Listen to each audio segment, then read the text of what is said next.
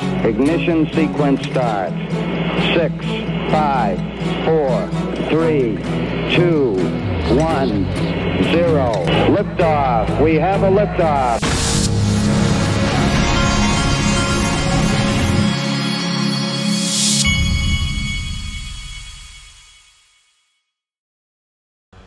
Hey everybody, this is the Digital Asset Investor, and things seem to be heating up in the crypto markets. We're going to go over some of this today. We got Ripple swell this week. I wouldn't be surprised if real USD is announced going live this week. We've got Bitcoin price taking off. The altcoin season's going to follow it. It always does. Pay attention. First, let's look at eGrag Crypto. XRP has max 70 days left to reach the final pinnacle of the breakout point. That said, within the next 15 to 30 days, I can say with a high degree of conviction that a breakout is coming. The pressure is building, and it won't stay contained for long. It sure feels that way. And then this guy says October is back. We've got Bitcoin cross. Don't underestimate how significant this is. I mean, folks, Bitcoin crossed 66,000 this morning. Let's see where it is right now. But these things matter. It's just below 66,000 right now. We've got a 54-cent XRP. There's $2.29 trillion in this market. We're having an up day, and really this thing ticked up from I think like 2.25 to 2.29.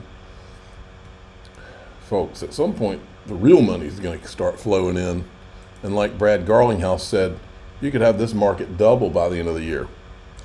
Check this out, altcoin season imminent. We're creating a huge inverse head and shoulders. Once we break the neckline, we will go parabolic. Folks, I think anything can happen right now. Now look at this. Ray Fuentes has landed in Miami. They're building the swell sign. Swell starts tomorrow. Apparently, I saw a tweet where Ray said he didn't get accepted to go to swell, and then I saw one where he was going to the XRP community party, but I don't know if he ever was able to get a ticket or not. I guess we're going to find out. Securitize got a ticket. Tomorrow's swell event. Carlos Domingo, who's the CEO of Securitize, joins Graham Rodford of Archex, Andrew Supek, I guess I'm not butchering your name, Andrew, of Northern Trust, and James Wallace of Ripple to discuss transformational power of tokenization in the digital era. All right, and that's going to be starting tomorrow in Miami. The Ripple stablecoin tracker, my prediction is that this thing is one of their announcements at swell that they're going to, at a minimum, I think they're going to announce that it's going live, in the next week or so. But I wouldn't be surprised if they took it live during swell.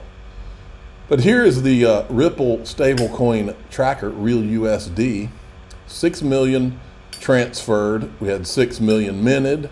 260,000 transferred. So they've been testing the minting and the burning, and now recently in the last few days, they've started transferring the stuff. That tells me we're going live imminently.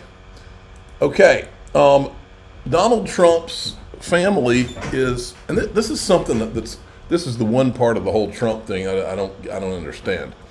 First of all, I don't understand why the Trump family is going all in on crypto to put, I mean, they've got enough targets on their back. Now, knowing that Gary Gensler is like everything's a security, now you're going to start a crypto company and issue a security, like inviting another agency who's in bed with all these other bad guys to come after you. I don't get it. I also don't get the buy Trump watches, Trump shoes and all that. I know that Trump's always been a businessman and a marketing guy, but to me, I don't understand it. I would have thought that he would have put all that on the back burner and focused on the election. That's the part of Donald Trump I don't get. Well, here's some guys talking about this world liberty thing. So really, this was all inspired by the ideals and the vision of Donald J. Trump, which is to bring DeFi to the mainstream and to make these financial opportunities accessible to everyone, while at the same time supporting the U.S. economy and the U.S. dollar's role as the global reserve currency. And, I think Steve touched upon this a little bit, but through stablecoins, we can, in fact, make the U.S. dollar not only strong, but make it safe as the world's reserve currency for the next 50, 100 years. And anybody who's on here probably understands stablecoins and how they work.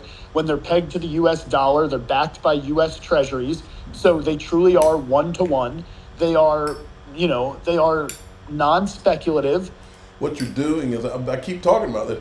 What you're doing when you get these private companies to create stable coins, government commissioned stable coins approved, is it's like creating all these little countries that can buy your treasuries all day long.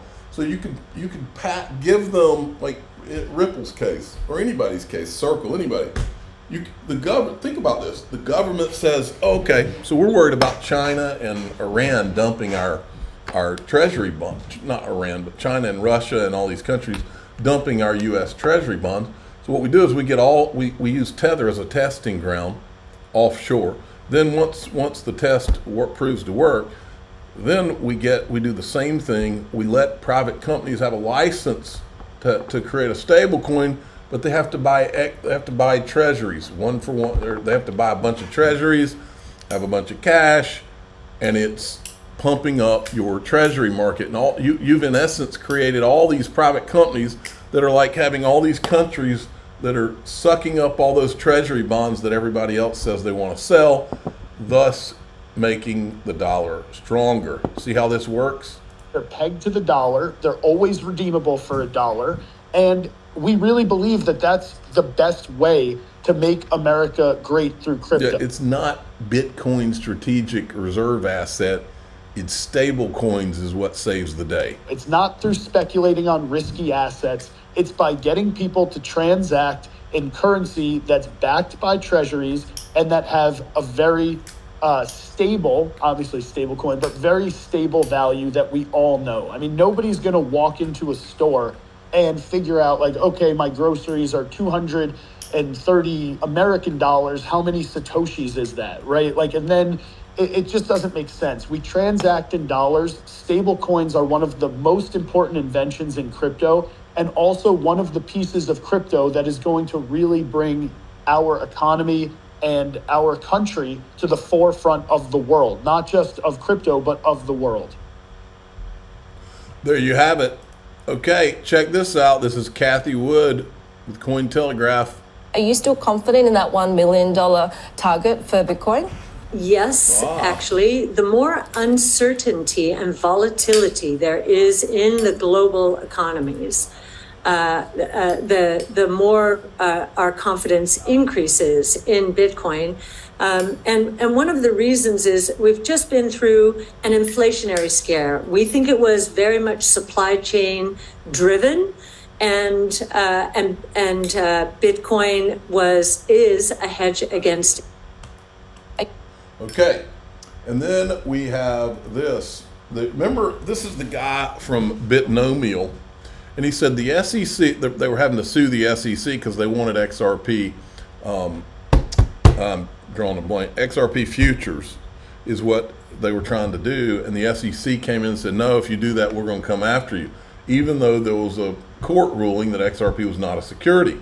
And so the CEO of Bitnomial had tweeted this, and he said, the SEC will not accept their loss, forcing us to bring this suit against them. And it reminded me, I saw this video going around. It was a video I had put out a long time ago. And I said, an SEC that doesn't accept court rulings, except for the ones they like, is dangerous. It's not good enough to fire Gensler. There must be repercussions for this law, or this lawlessness will be done again. Hester Pierce sure would be nice to, sure wish we had an SEC whistleblower.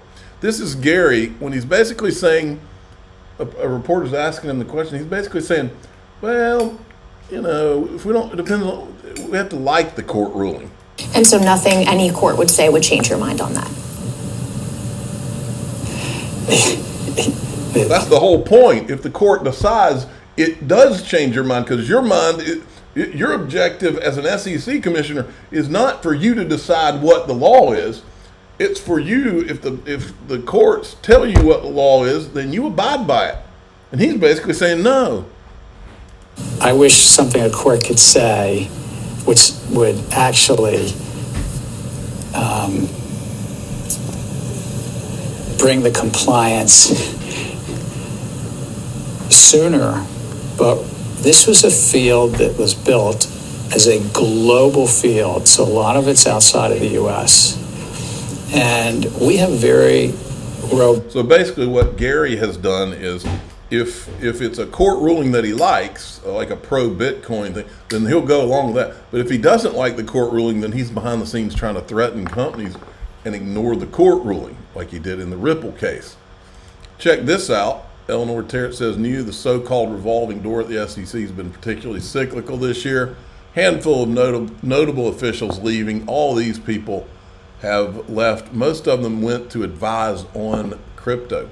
Now, in DAIXRP.com, there's some island guy news that I think was missed. I didn't see it until this morning, but I think it's significant because it sure does feel like all the dominoes are falling. And have you noticed something? Every single prominent person, to a man, if they were someone who was involved with that island guy, or someone who was involved with the party guy of recent days, they're pro Kamala. Go figure. Why do you think? I'll tell you what I think of it. Why I think. I don't think there's a question about it in DAIXRP.com. I'm the digital asset investor. I'm not an investment advisor. This is for entertainment purposes only. Please subscribe, hit the like button, tell your friends and family. Here we go.